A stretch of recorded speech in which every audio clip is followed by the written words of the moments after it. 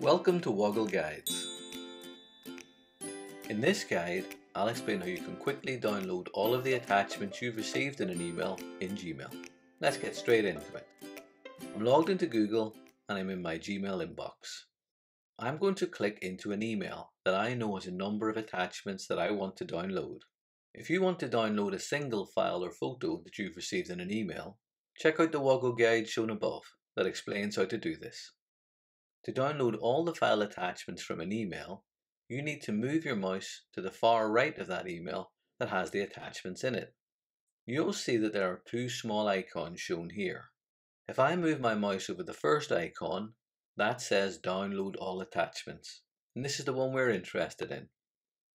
This option allows you to save the attachments directly to your laptop or computer hard drive. Let's click on that now. After a short pause, a file finder window is opened, and you're asked to provide a name for a zip file that contains all of your email attachments.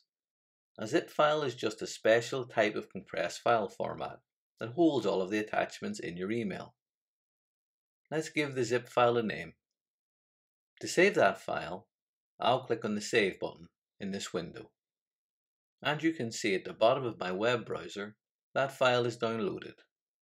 I'll now close this web browser and navigate to my desktop. And I'll double click on the zip file I've just downloaded to open it. On an Apple Mac, a folder is then created which, if I click into it, you'll see all our attachments from the email are shown. On a Windows computer, the zip file will be downloaded in exactly the same way. You can now move these files to wherever you want to store them on your computer. I hope you found this Woggle Guide useful and learned something new. If you have, please like or subscribe for free so that you can find out when new guides are available.